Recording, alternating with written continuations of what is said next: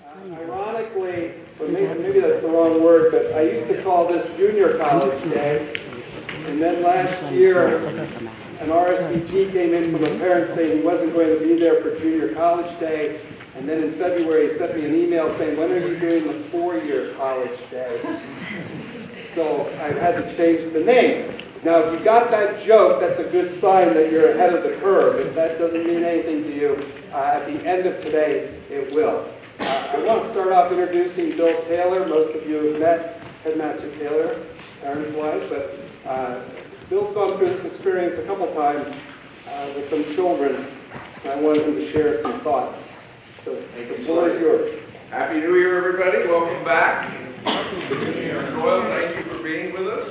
Appreciate your support of this process. We look forward to hearing your wisdom.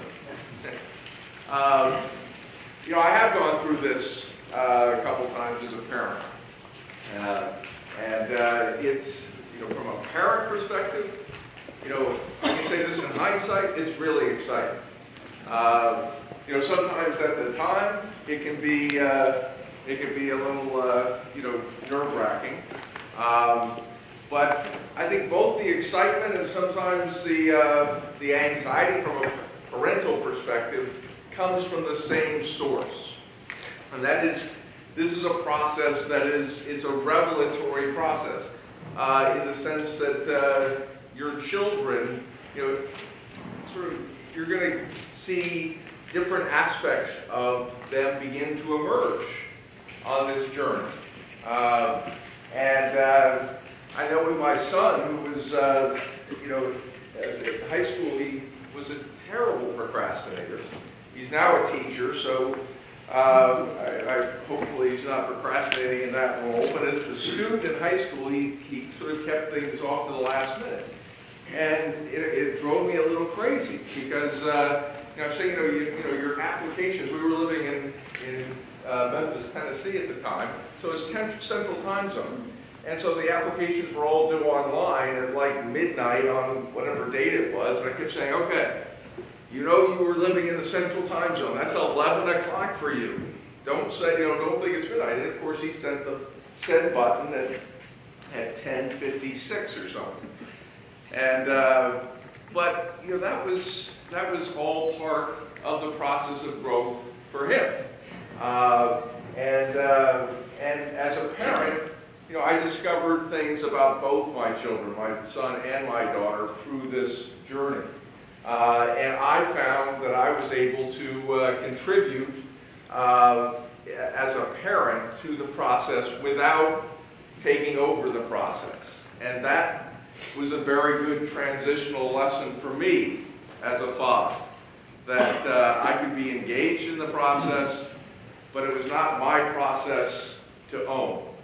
I could guide, I could encourage, I could cajole, I could be there to support them, because there's disappointment along the way in this process, and sort of seeing how your child navigates disappointment and excitement is a glimpse into their emerging adulthood.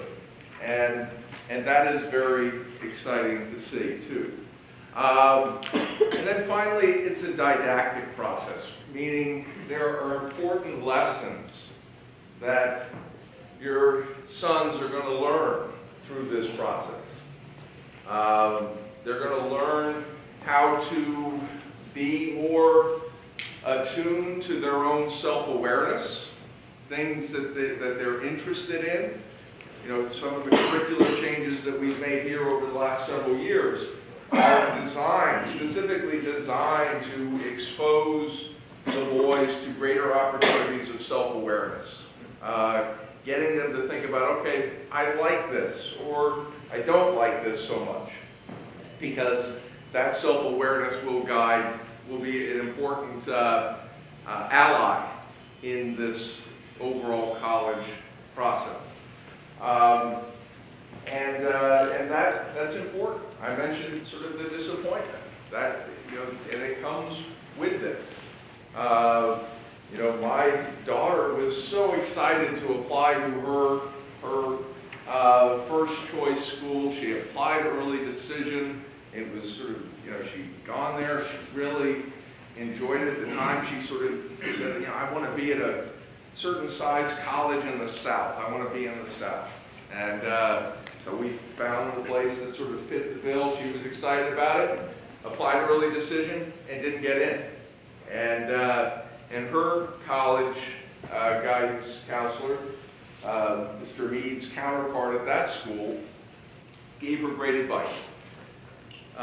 He said, you could be upset for 48 hours, but after those 48 hours, you're going to get right back into this process. And she did. And she ended up, her list ended up getting much wider. She applied to colleges out west and the Midwest and the East. And she ended up at a place that was really a much better fit for her than where she had applied early decision. There's no way that she would have been able to know that on the front end, but had to learn that through this process. And that's important instruction about that as well. And then the last bit of sort of the instructional aspect of this is that the school is going to be here as a source of support, a source of guidance.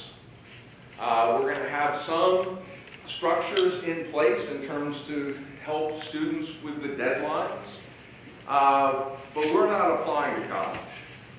And so increasingly, your sons are going to take on more and more of this responsibility.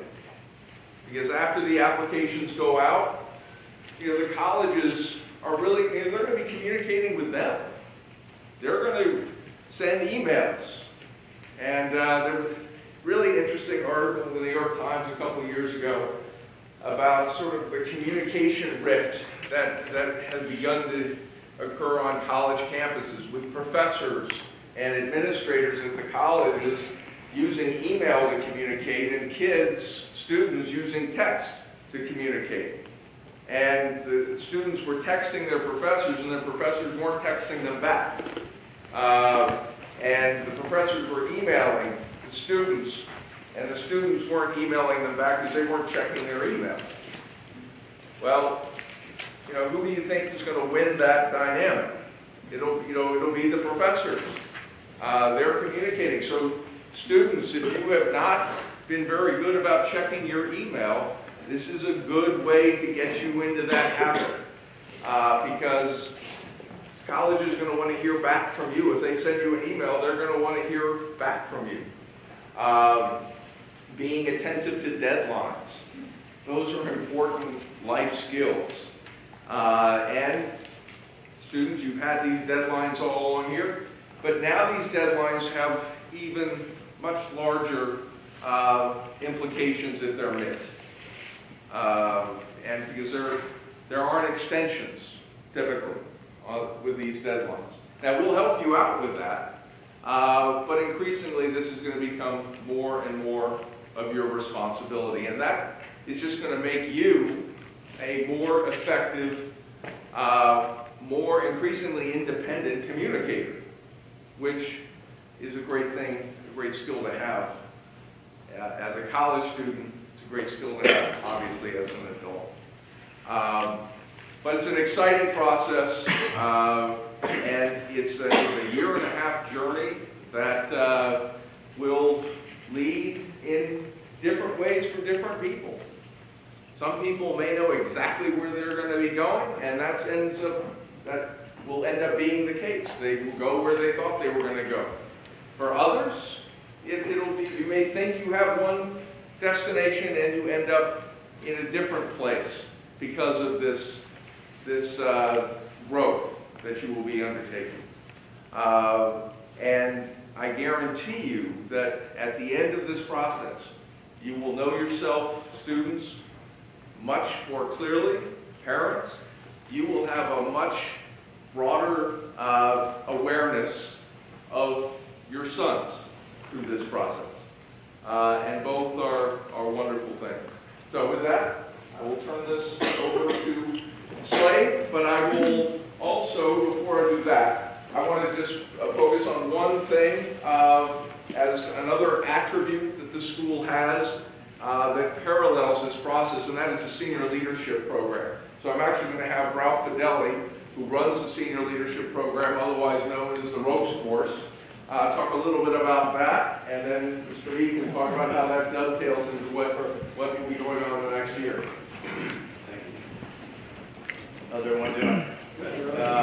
So just quickly, the ropes course program is a program each spring that every junior will participate in. It's a 2-day course, all day Sunday. They sleep over, and then it'll be all day Monday. And what it entails is a lot of problem solving as a team and building some team camaraderie, but also problem solving and leadership. As the seniors are kind of making their way to graduation and thinking about college, we're looking to the junior class as the leaders of the school, and the ropes course program is part of that process where we start looking to them to build those leadership skills and come together as a class. From you, there's a parental permission slip in your folder, and we just ask that you fill that out and get that back to us as soon as possible, and hopefully we can have them all by March break, which will make the logistics of scheduling the spring program that much easier. If they fill them out today, I'll take them. Yeah, if you fill them out today, Mr. Mead will certainly take them, and that would be great. But the program's been around for quite some time. I believe Mr. Collins was on it during his time period, and I also was on the ropes course as a student here. So I can attest to the kind of impact it has as a student. Thank you. We've been doing this since 1992, senior leadership program. All right. Well, here we go. I try to run this like a Swiss train system, so we're going to stick right to the agenda and we're going to finish right on time. I appreciate people coming back a little bit early for today. This is a bittersweet day for Scott Harp and myself. I'm going to introduce Mr. Harp in a second. I want to tell you this is the day, it's a tough one because this is the day we say goodbye to the seniors and say hello to you. We've gotten to know these seniors pretty well. In fact, I could probably tell you the blood type of most of my seniors by now. And it's painful to push them out of the nest, and now we bring them in this year's class. So it's a bittersweet moment. I do want to introduce Scott Harp. Some of you haven't met Scott yet. He's the other half of the office as far as working one-on-one with the seniors. Scott's will be going into his 3rd year with this job, and I can't be happier to have Scott as a partner in this. We work very well together. We communicate probably about 50 times a day, so we know what's going on.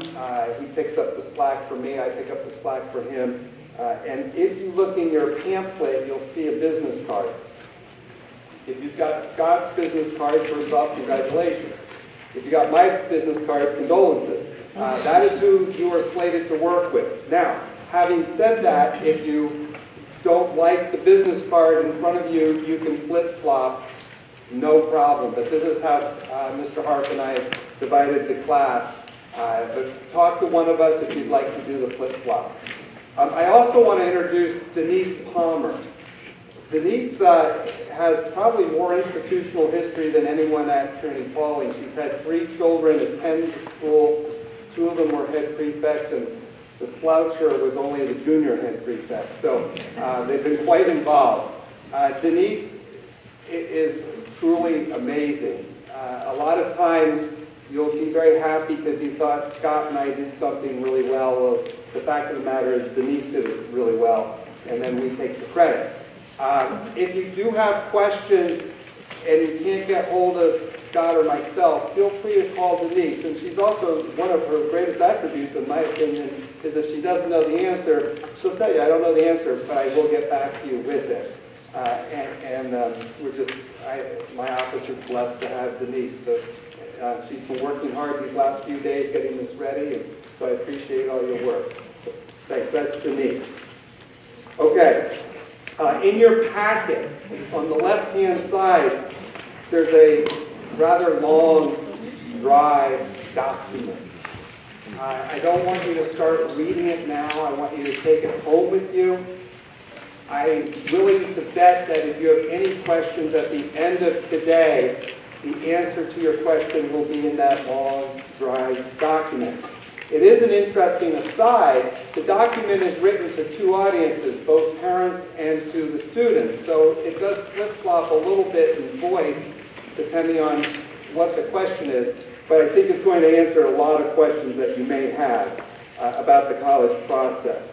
I've also put in, or Denise put into your packet, the PSAT test. The final grades are supposed to be sent to me by paper on January 15th.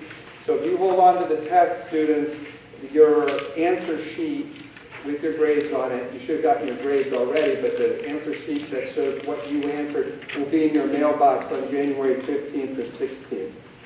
If you're taking AP classes, there's also some information about the APs coming up in May. Okay. This is, I'm going to up front apologize. There are going to be some terms that we're going to use. What's going to happen is Mr. Hart's going to run the panel discussion. So you got me for now. Then we're going to have Chris Doyle from Marist, who's going to share some thoughts, which were actually quite in line with what Mr. Taylor said about communication, and that's sort of the theme of today, is communication. In this business, we use terms, and I was listening to Ms. Kutchma talking about the financial aid, and she threw out ED, ED2, EA, rolling, bah, bah, bah.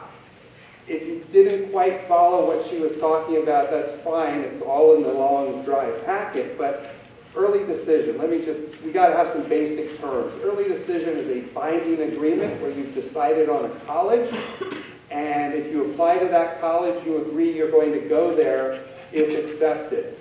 The advantage to you is the college knows you're going to go there if they accept you. So you're looked in a little better light. Because if you don't apply early decision and you get into a school either regular or early action, you don't have to say, yes, you're coming until May. And that's tough on the college because they want to start putting together their next year's freshman class as early as they can. So early decision gives you a little bit of a leg up, but you got to make sure that's really the college you want to go to and attend. Early action is a really nice tool that lets you apply early. And when I'm talking about early, we're talking about middle of October or beginning of November. You get an answer right around Christmas time. With early action, you get the answer, but you don't have to say yes until May. Not every school offers early decision. Not every school offers early action. Every school has a different combination, and we'll get into that with the panel discussion. But it's important that when you hear ED, that means early decision. That's the wedding. That's the bind. EA is early action. Guys, I think of the ED as the wedding. Early action is like dating. There's not a commitment. So for most high school guys, they really like EA. You gotta loosen this crowd up. Come on. Okay. I do want to share 3 things with you that should make everybody in this room happy, with the exception of Jack Sawyer's sister. We deal with boys. And why do I bring that up? More women are going to college now than men. That's just the demographics of the college world. And as a result, men are more attractive as candidates than women. Hey, I'll take it. So that's a positive working to our advantage. The second positive is you're going to have a lot of colleges visiting this campus next fall. This year we had about 140. That is a huge opportunity. This gives you a chance as the student to get in front of the rep who's going to be your advocate in the admissions process at a college and make a personal contact. A personal contact. Look them in the eye. Mr. Doyle from Marist, nice to meet you. My name is Slade. I am so excited about Marist College. And then that gives you the opportunity to follow up with Mr. Doyle from Marist with a thank you note, written, email. It's a wonderful opportunity that Trinity-Pawling is going to offer you. The other thing we do, and this is important, I think, to appreciate, and it takes a while to let it sink in, but the application has many different pieces. I'm going to go over those in a second. But one of the pieces is called the secondary school report. Arguably, this is one of the reasons why you pay a lot of money to send your child to Trinity-Pawling School. This is a letter tailor-made for your son. Now, big public schools, a lot of times they check a box just saying, we got too many kids, we can't even start these letters. So the colleges are like, okay, missed opportunity, but we get it. A lot of the private schools have Mr. Hart and Mr. Mead write all these letters. That's terrific if I know you. It's not so hot if I don't know you very well. And what Trinity-Pawling does, and I would say this is a little bit of the secret sauce that gives us a little bit of an advantage, is we have something called the Dunham Committee, named after Bill Dunham. And what we do is we have a collection. Last year I think we had 15 teachers on the Dunham Committee. And in May, it's kind of fun, we have a baseball draft. We put all the juniors on the board. We deal out cards. Then we pick, we draft. So you're getting a teacher who knows your son, taking the son off the board, because the teacher wants to write about that person. So if I know Danny really well, I may draft Danny. And it's then in his best interest to have somebody write the initial rough draft who knows the student really well.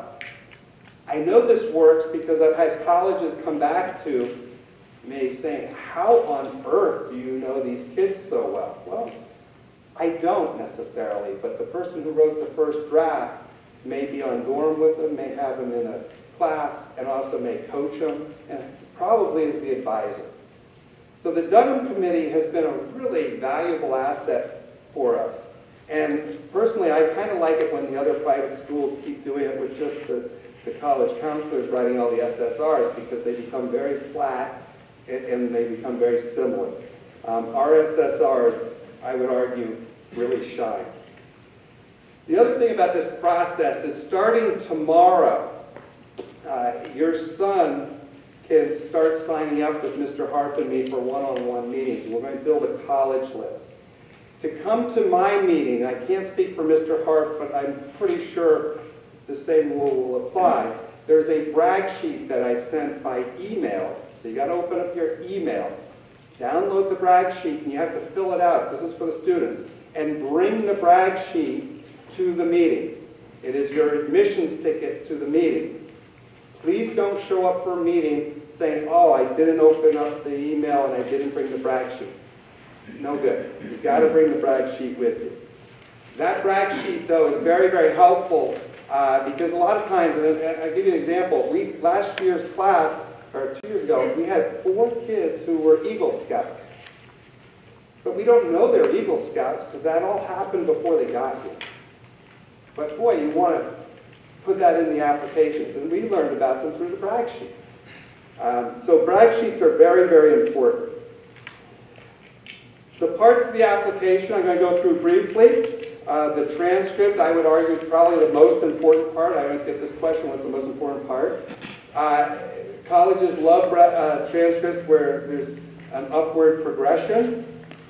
If you've had some dips and valleys, don't panic. There's still school out there that will love you. but the more you can keep it on an upward progression, the better.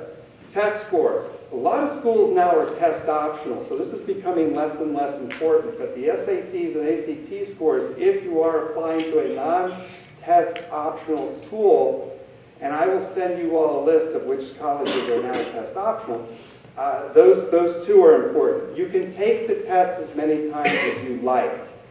A lot of schools do something called super score, where they'll take the best components of the test and build a new score based on your best components. So for the ACT, there are 4 parts. They'll look for the best of the 4 parts from different tests. The next one is your involvement. Are you in clubs? Are you involved in trinitones? Are you involved in do you write for the paper? Are you playing athletics? They want to see activities. They want to see you're involved.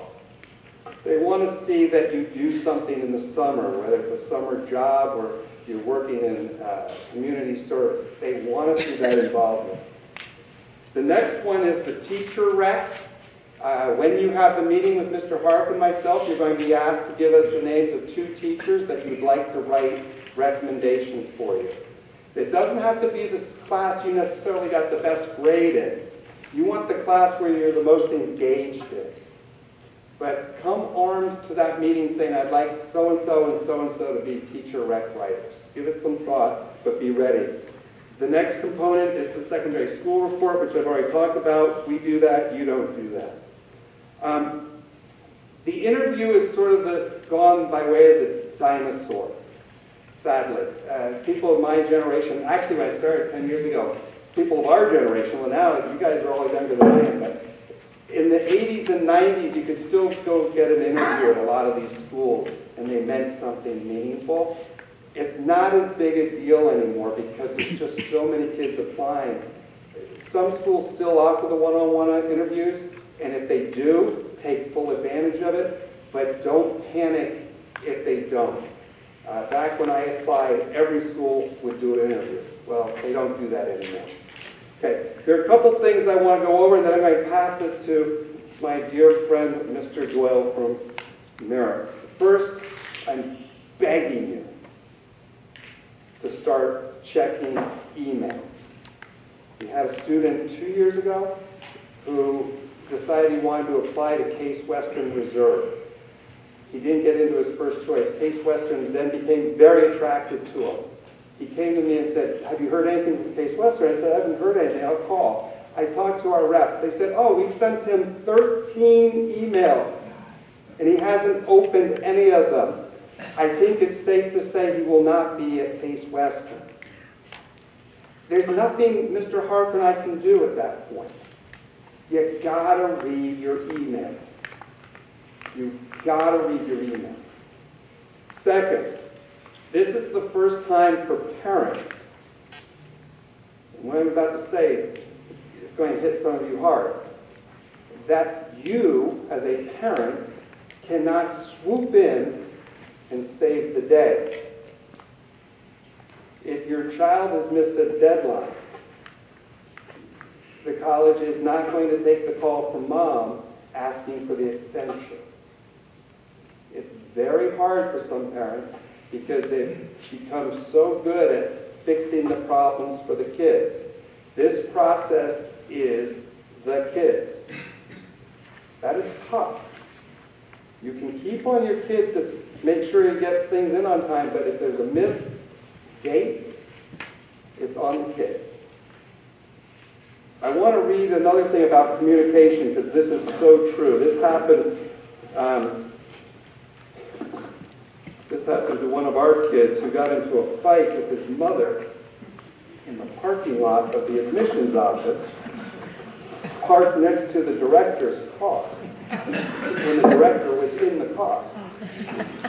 This is written by the director at Dartmouth, Rebecca Sadke. This isn't the incident, but this has happened because I've gotten calls.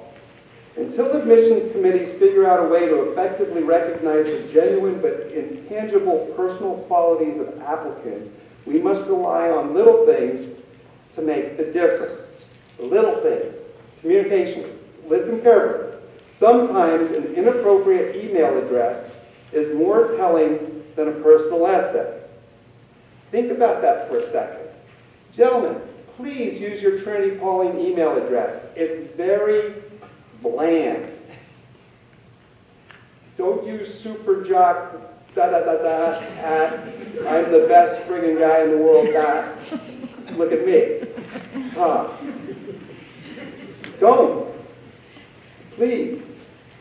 The way a student acts towards his parents on a campus tour can mean as much as a standardized test score. If you're going to throw a fissy fit, do it after you've left the campus. And as I learned from a custodian, a sincere character evaluation from someone unexpected will mean more to us than any boilerplate recommendation from a former president or famous golfer. Well, I get this question all the time. Do you mind if Barack Obama sends in a recommendation for my son? I go, wow, I didn't know your son. Oh, he doesn't. But a friend of a friend of a friend's uncle knows that, yeah, we can get a letter. Focus on the application.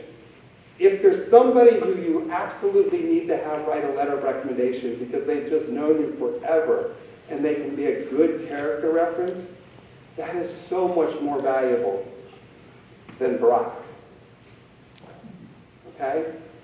That's a hard one because I know a lot of parents are already thinking in their mind, it's time to do the network. Oh, I can get to so-and-so. I think he was a trustee 30 years ago. And he was so-and-so's former. Focus on the application. I left out one piece of the application, and this is what I'm going to leave you on, because I love this. The essay. The essay. Gentlemen, you're going to write a really good essay. The sooner you start, and we're going to work with you in the spring, getting this going, the better. We've had essays where we've had 14, 15 drafts. I want to read an essay of a student who was a C+, B- student who poured his heart into this essay. And this was about 10 drafts. And this was sent to Sewanee, which is the University of the South. And quite honestly, I didn't think Todd had a prayer getting in to Sewanee, and he knows I tell this story. Well, let me read this essay to you, and you're going to see some things that you put in your mind, because you can do the same thing. Before 3 weeks ago, this essay was going to be about my grandfather, a man whom I love and admire. Bill's a 4-star general in the Air Force, and growing up with him has given me an arsenal of many great stories that would have been adequate for this essay. But 3 weeks ago, something happened that will change my life forever and takes this essay from adequate to something incredible. That's a nice intro. It's a hook. Wait a minute, you got a 4-star general as a grandfather and you're not going to write about him? This better be good. But they hook you. You've been hooked. You got to read on. Let me set the scene. It was an average Wednesday night. My homework was done. Although I should have gone to sleep, I was wide awake and bored. I decided to do some internet browsing. Let me tell you, you don't know the definition of bored until you've attended an all-boys boarding school. There's absolutely nothing to do after 8 o'clock at night. Anyway, I decided to check MySpace. MySpace, for you youngsters, is the old Facebook. It's gone, but it was like Facebook years ago. Check MySpace. Now, I'm an admitted Facebook addict and gave up MySpace long ago, but on this Wednesday night, I decided to check MySpace. Maybe it was fate, maybe coincidence, who knows? I logged on. There was a friend request from a 14-year-old girl from San Jose, California. I found this kind of weird, but I shrugged it off and just assumed it was another girl who had fallen in love with my profile picture. Since this does not happen often, I probably should have assumed something else, but sometimes our ego gets the best of us. I clicked accept and thought nothing else of it. A little self-deprecating humor sets the scene. I'm at a boarding school, all male. You've actually learned a lot about this kid without really being told, I go to an all-boys boarding school. It's a very subtle essay, and I'm not sure we have time to finish it. What's good? You want the admissions officer to say, oh my gosh, what's going on here? About 30 minutes later, I refreshed the page and had one new message. The message was from this 14-year-old girl whom I just accepted as a friend. The message read, quote, "Hey, can I talk to you?" Unquote. I found this a little strange, but again, did not think anything of it. After all, she's in California, and I'm in a dorm somewhere in rural New York. I replied, "Sure, what's up?" When she replied, "My life changed forever." I forgot the rest of the essay. He's got you. You want to know what's going on? You want to know what's going on? Good job, Todd. A message came across my screen reading, "Were you by any chance adopted from San Luis Obispo, California in 1990? I get choked up. This was a huge event here on school when this happened. My sirens were going off. I still had no clue what was going on, but my mind was sure guessing. I immediately replied, yes, I was. Who are you? How do you know that? For the next 20 minutes, my heart was pounding as my mind guessed what could possibly be going on. I refreshed the page every 30 seconds in anticipation of her answer. Then it finally came.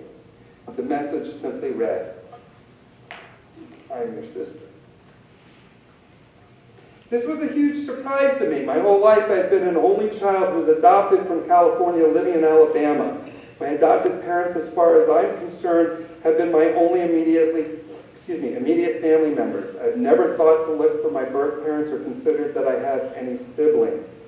I was excited. I jumped up from my desk and ran around the dorm screaming that I had a sister. This is actually all very true. My dorm mates were not as excited about being pulled out of bed as I was about finding her, but I did not care. I had to tell someone. Ever since that night, I've been talking to her constantly. We immediately became best friends. Even though we have not yet met in person, if you saw us together, it would seem like we had grown up together, not separated by 14 years. Since this amazing discovery, I've been asked by everyone from my best friend to my grandmother what I think about finding my biological sister. Before I can answer that question, I have to do some deep thinking. First, I'm in total shock to find out that there's another person in this world that not only shares my blood and genetic makeup and has a physical appearance similar to myself, but one who has been adopted since birth as well. Then, when I get over the shock, I become extremely excited because I, Todd Kirkpatrick, have a little sister. I love the idea of getting to be the cool older brother who's always there for his sister. Mandy just started high school, and I know that my experiences can only help her get through these next 4 years. 2009 is turning out to be an amazing year. A year ago, I never envisioned myself taking a postgraduate year somewhere in rural New York, nor did I ever think I would be applying to Swanee, one of the premier colleges in the world. The real amazing thing, however, is there will be a young high school girl in California telling her friends, quote, "Yeah, my brother plays basketball at Swanee. That's where I want to go to college too. You know, family has to stick together." It's doable. It's doable. The Swanee admissions office actually called me, and they put me on speakerphone, and they all started clapping, and they said this essay was his ticket to admission to Swanee University. The essay can be huge. You got to invest the time, the energy, and the effort. But that story told you a lot about Todd Kirkpatrick. By not coming right out and just saying, "This is who I am," you got the feel for the guy. By the way, his sister ended up marrying a Trinity-Pawling friend of Todd's.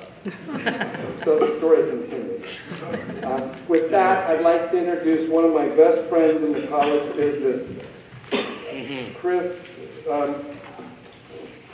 I'm sorry, I get it. That really, that's essay always not too bad. Chris Doyle is at Marist University here in Poughkeepsie, and he's just one of the greatest guys to work for or work with.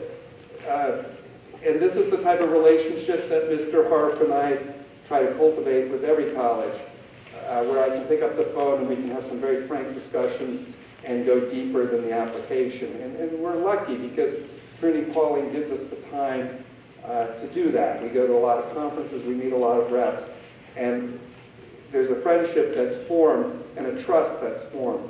But I've asked Chris to speak about the college process, and I told them that communication was the theme for this year. So I'd like to introduce everybody to a really, really good friend of mine, a good friend of Trinity-Pawling, Chris Doyle from Marist.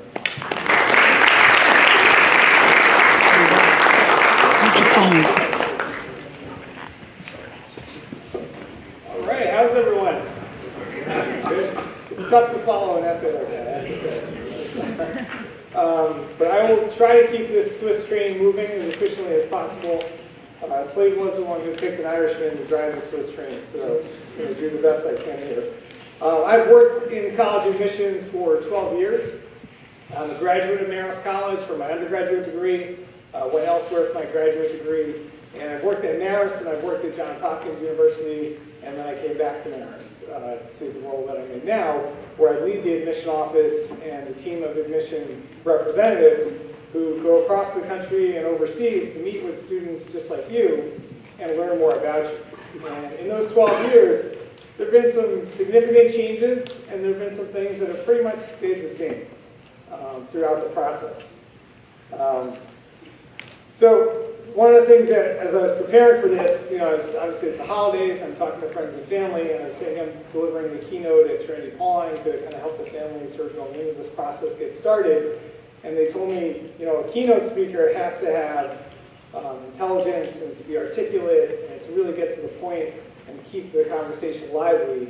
And Slade let me know that unfortunately no one with those qualifications was available, so he wanted me to come in and take the stand here. But let me just ask for the parents that are here, how many of you, this is your first child going off to college? Okay, great. And how many of this is your last child going off to college? So I've asked that question in almost every state and internationally, and for some reason, the second group always has a huge smile on their face. That family up there gave a high five when they put their hands up. It's exciting, right? So whenever you're sending a child off to college, there's some anxiety, there's some excitement, there's some unknowns. But it's a great experience and something that you shouldn't dread. It's something that you should really look forward to because you're going to learn a lot about your son, you're going to learn a lot about yourself, and the process can actually be a fun and exciting one and not one that is filled completely with fear and anxiety, although there'll be some of that. There are 3 reasons that the process is different, and the 3 reasons are: 1, the admission process changes every year. Right? So like I said, some things have changed each year, some things have stayed the same, but there are changes every year. 2, every student's journey is different. So for the students in the room, your best friend who might be sitting next to you will have a very different college application and search process than you will. And it's just based on the goals that they have in mind or things that they've discussed with their family and plans that they've made while they're here at Trinity-Pawling. The other is that colleges and universities are not static. Right? They are continuously evolving. So if you take Marist, for example, founded in the 1920s by about 50 Marist brothers who came over from France, and they intended the school to be a school for young men to come and train as Marist brothers to then go back to their community or to other communities across the country and around the world and to serve those communities well, and to focus on things like excellence in education and commitment to service and those types of things. Fast forward 40 years to the 1960s, Marist had become a popular place in Poughkeepsie relative to the time, and they opened the doors to women and became an independent college. Non-denominational school where people from all faiths could come in and could study a limited scope that they offered at the time. Then, fast forward to now, and you have a 300-acre campus on the Hudson River with 6,000 undergraduate students from 47 states and 64 countries around the world, studying over 50 different majors, over 100 different minors, participating in 23 NCAA Division I athletic teams, theater clubs, cybersecurity center, all sorts of different things that are offered.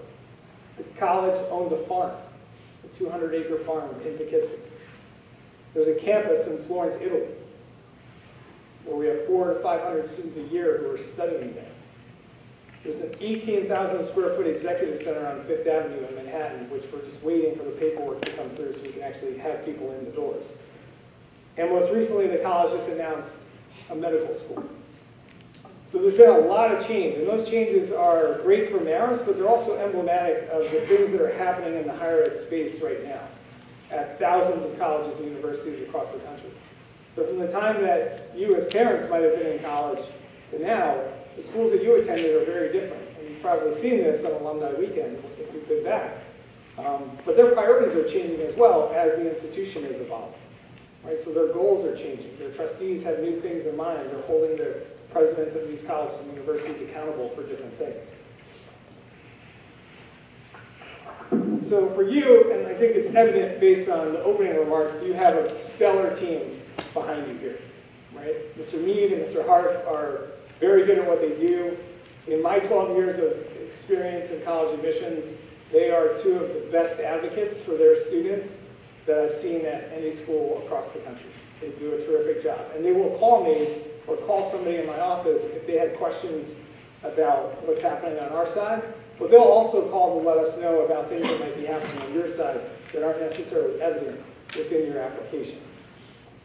But because they're there, you know, it's not a reason for you to take your foot off the gas in this process. You have work to do. And it will take some work and it will take some effort. And communication is obviously the theme of today. And so for me, thinking about the students who've been the most successful in this process, the ones who've navigated it without stressing themselves out and having a breakdown, those are the students who have effectively communicated with the colleges, with their college counselors, and with their families. If you can cover all three of those bases, you're putting yourself ahead of the pack, because I promise you, the majority of students in the country are not focusing on communication with the college, with their college counselors, and with their families about this process. We see it all the time on the visits on campus. The parents are just starting to learn what the students are interested in terms of a major, or what might be a good fit for them. Where the parents have one thing in mind, but the student has something completely different, and they're trying to kind of bridge that gap as they're walking around the college, touring the campus. So those conversations, that type of communication is really important and to make it happen. In terms of communication with the colleges, you're going to have a representative. As I said before, over 140 schools came to Trinity-Pawling this past year. So you will have a representative from multiple schools that you'll have the opportunity to get to know. And I really encourage you to take advantage of that. It behooves you to do so. So when they're here, meet with them. When you go on a campus tour, it is incredibly important that you make an appointment and not just show up. Make an appointment so that you have a place in the information session and the tour, but then so you can also get some face time with the representative who's responsible for Trinity-Pawling. Because that's typically how colleges break it down. For me, we have staff members who are responsible for different states and sometimes specific types of schools within the states. All right, so it's important for you to learn who that person is and to be able to communicate with them. When you meet with them, you want to have a little bit more knowledge than surface level information you could have found on the website. There's nothing more disappointing than for a student to reach out to you, to schedule a meeting with you while they're on campus, and for them to sit in front of you and stumble, not knowing what to say or what to ask. So think about what's important to you before you get there and start doing some research. Maybe it's about the major. Maybe it's about athletics. Maybe it's about dorms on campus or food in the dining hall. But it's really important for you to start thinking about those things so you can have a meaningful conversation with these people when you're at their campus, or when they're here at Trinity-Pawling, or when you're visiting with them at a college fair. Right? Trinity-Pawling also goes to a college fair each year, so you're going to meet lots of colleges in one place. So take advantage of that time that you have with them. Also, be responsible in terms of following up. If you had a great conversation with somebody and they took a half an hour out of their day to sit down and meet with you while you visited, send them a thank you. And if you don't have great penmanship, send them an email. If you have nice penmanship, send them a handwritten note.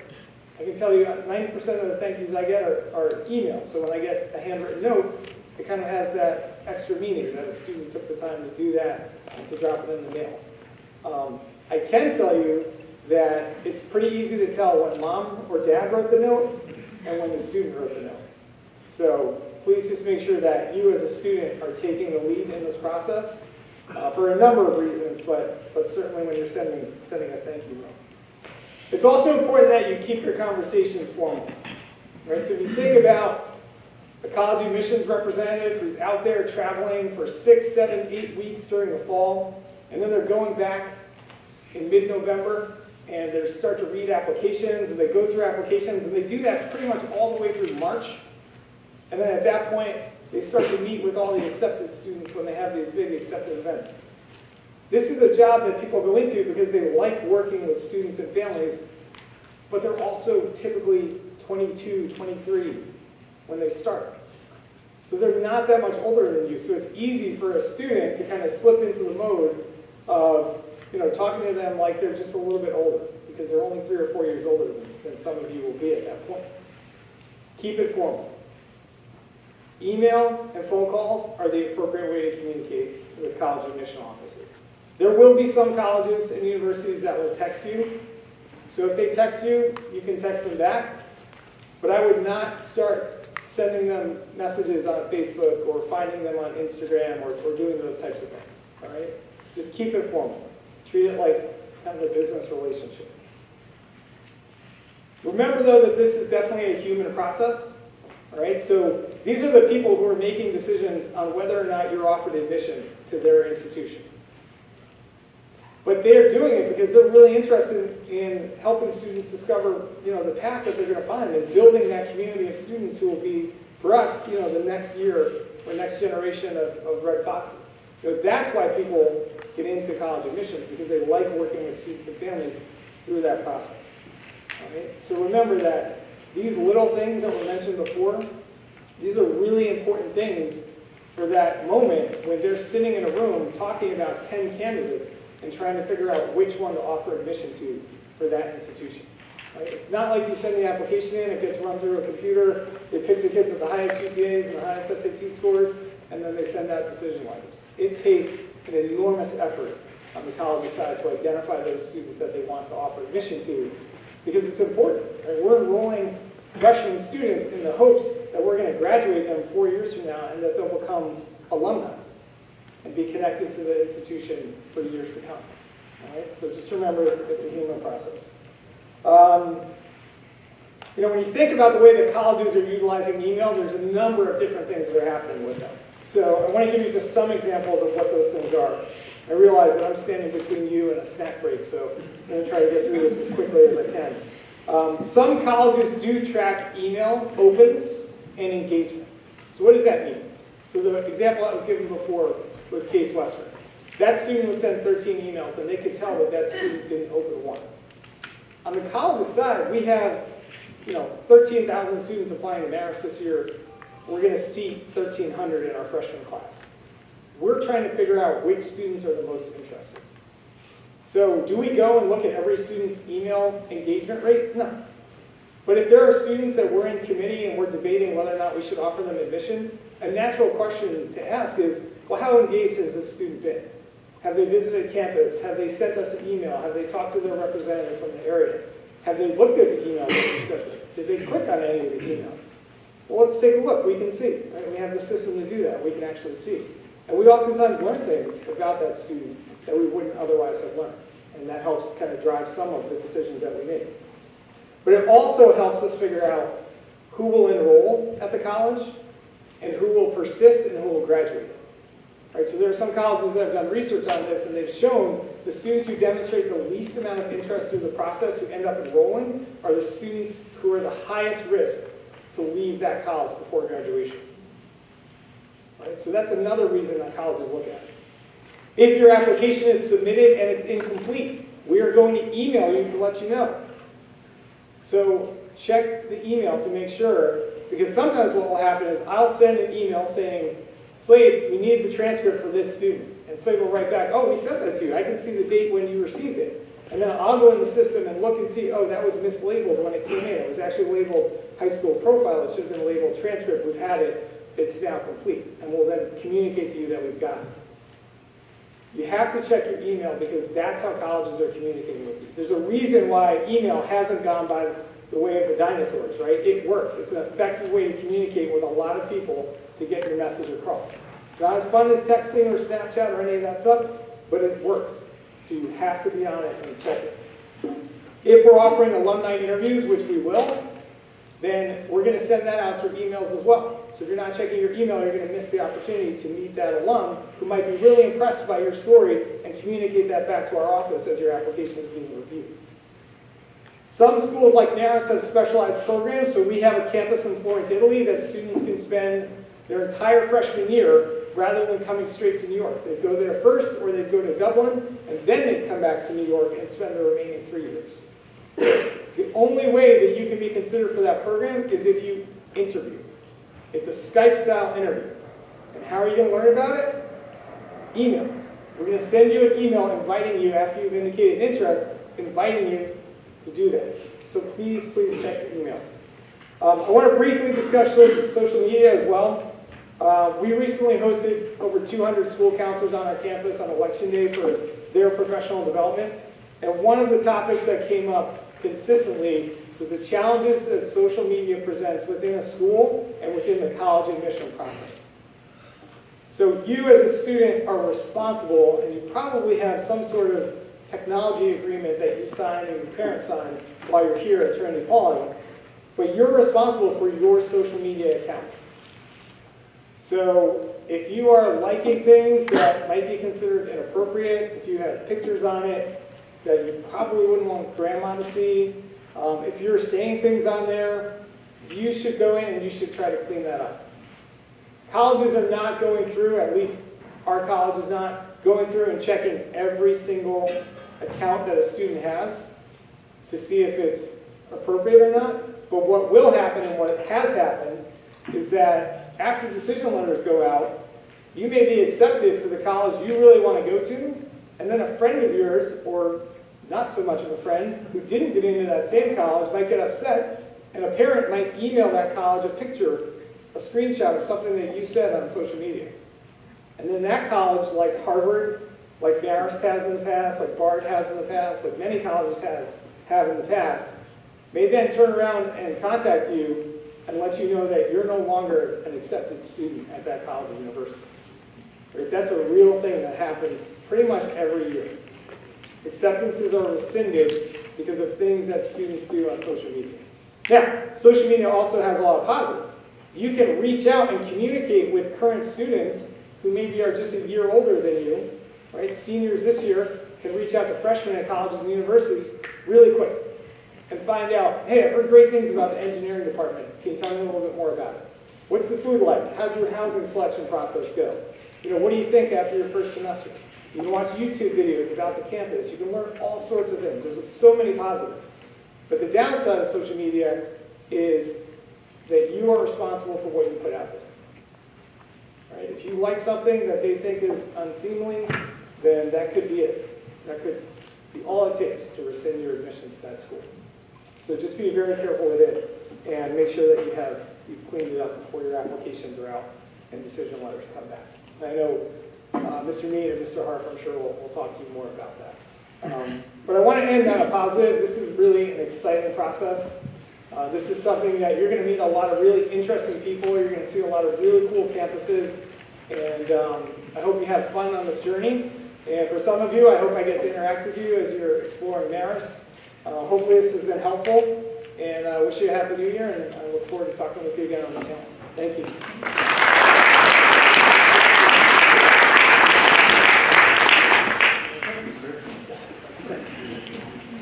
We're going to take a break in a second. There are two groups that are going to be in the lobby. There's at 4:30 we have a breakout session with AXA advisors, and they're in the lobby now with some materials if you want to take some to learn more about what they do. And then, if you're interested, go to the 4:30 presentation. We also have a sign-up list out there if you'd like to enroll in the high-end testing classes, which will be offered in the spring. We do one for the ACTs and one for the SATs, and the juniors typically take those review classes then. Before we go on break, I want to tell you one quick little story because it's worth mentioning. Parents, I'm going to give you a heads up. You're going to have a moment if you go college driving around, you're going to have a moment where you're going to want to try to kill your child. I'm just going to be very blunt. Don't worry, you're not the first. I had a daughter, I still have the daughter, I did not kill her. I have a daughter, and we drove all over the great state of New York looking at schools, and we pulled into Hamilton College, which is just one of the most magnificent places on earth, and she turned to me and said, we can keep going, there are too many trees. And, yeah, there are a lot of trees, yes. There seem to be conifers and hardwoods. And where are we headed with this? She said, I don't like this place. There's just too many trees. You're going to have this moment when you're going to wonder if you should kill said child immediately or just count to 10 and keep going. My advice is to keep going, count to 10. There's going to be some irrational conversations. It is part of the process. Please feel free to call me from a payphone somewhere and just vent. I've heard some great stories. But it will happen. It will happen. So don't panic. You're also going to be looking at a school, and as a parent, you're thinking, God, I would not go here in a million years. You get in the car, and your son's going to say, oh my God, is that place awesome or what? And you're like, yeah, great. Go with it, please, because they're the ones going to school. They're the ones going to school. And sometimes you just can't have a good answer for too many trees. It is what it is.